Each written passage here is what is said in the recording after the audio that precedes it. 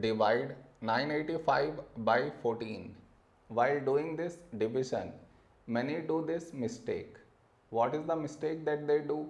I will let you know. But before that, we should frame it in this way. 985 here, 14 here. This is your step 1. Next. Here we have 9, here 14. 9 is smaller than 14. So we should take two numbers 98. When do we get 98 in 14 table?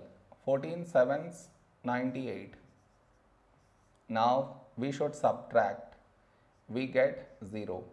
After this, bring down the beside number. So 5 down.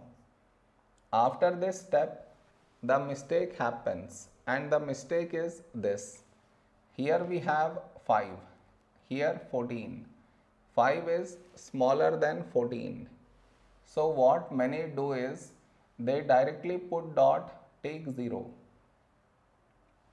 which is wrong. Why is it wrong? Because just now you brought this number down, and in the same step, you want to put dot, take 0, which is wrong. I repeat, bring down the number and also put dot, take 0. Bring down the number and put dot, take 0. Both at the same step you should not do. Instead of that, what we should think of doing is, which number should we take here? If I take 1, we will get 14, but 14 is larger than 5. So what we do is, we take 0 here. So 14 into 0, 0. Now we subtract, we get 5. Over here, we did not bring any number down, and 5 smaller than 14. So now we can put dot and take 0. So 50.